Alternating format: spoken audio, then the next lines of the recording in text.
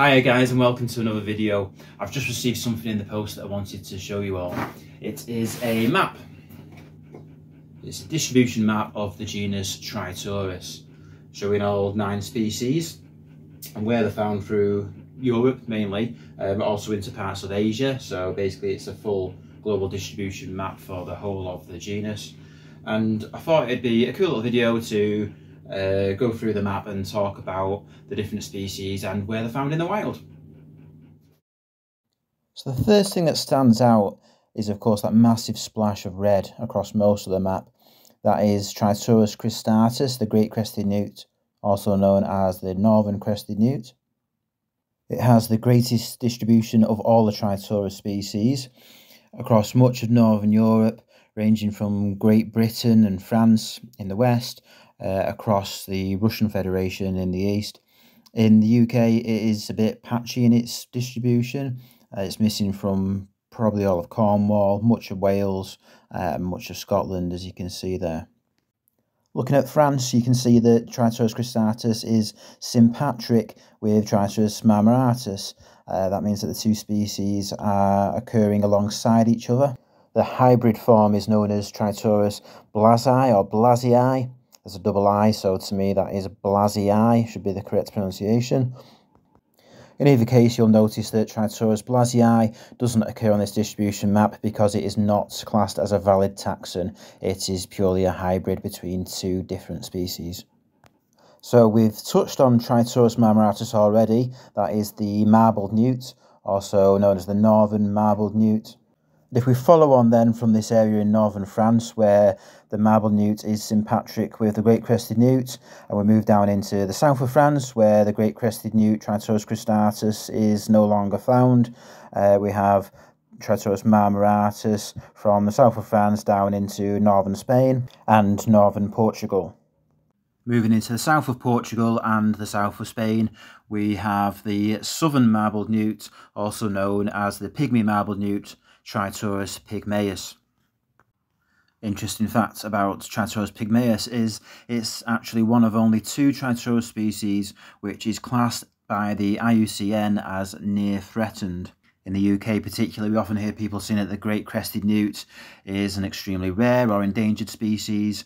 Although it has a somewhat patchy distribution in the UK, it is classed as a species of least concern by the IUCN. As you can see, it does have a massive distribution throughout much of northern Europe. The only other Triturus species which is classed as near threatened by the IUCN is Triturus dibrogicus, the Danube crested newt. Triturus dibrogicus has the smallest distribution range of all of the crested newts. Its distribution is also fragmented. It is cut across the middle by Triturus cristatus. The greater part of the distribution of Triturus dibrogicus lies in Hungary in the west, down into Croatia and parts of northern Serbia. Then the second eastern population is found in southern and eastern Romania and along the northern tip of Bulgaria. Moving into Italy, we have Triturus carnifex, commonly known as the Italian crested newt, or also the Alpine crested newt. As well as Italy, the species is also found to the east in southeastern Austria, Slovenia, parts of western Croatia, northern Bosnia. And there is currently some research going on which may in the future separate Triturus carnifex into 2 different species. That split, if it does go ahead and is accepted by the scientific community, is likely to be placed just around the northeastern region of Italy and will essentially separate the majority of the Italian carnifex from the eastern range of the species. Now, when the species Triturus carnifex was first described, the type locality, that is the original specimen that was used when giving a description of the species Triturus carnifex, the type locality was Vienna, Austria. So that means that if the species is split into 2, The main Italian animals will be the ones which are given a new species name, and the animals from Austria and surrounding eastern parts of the range will retain the name Triturus carnifex. No doubt that'll cause a ton of confusion for people, particularly in the UK, where we commonly call Triturus carnifex the Italian crested newt. I believe that throughout much of Europe, the vernacular name of the alpine crested newt is the preferred name.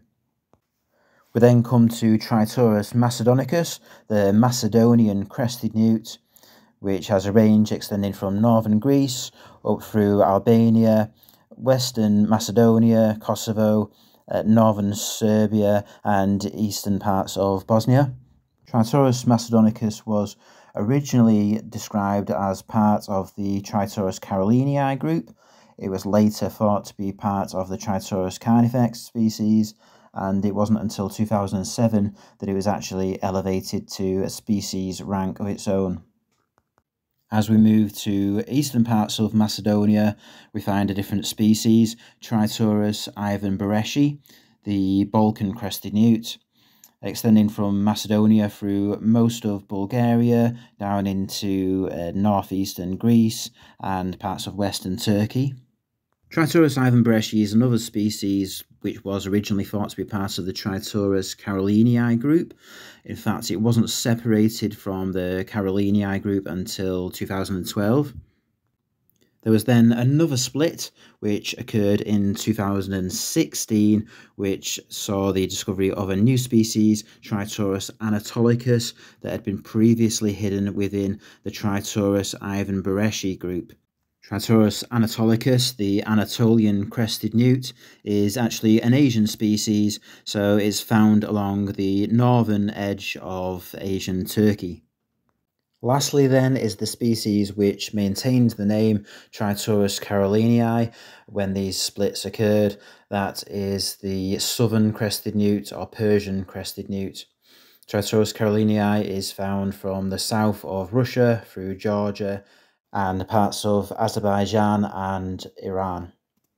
There's also a small population at the southern tip of the Ukraine, so the species distribution is fragmented into 3 separate groups altogether. You often hear people in the newt keeping hobby talking about the locality of species which they keep, and I think to a lot of beginners they don't really see the relevance of this, they don't see why it's important.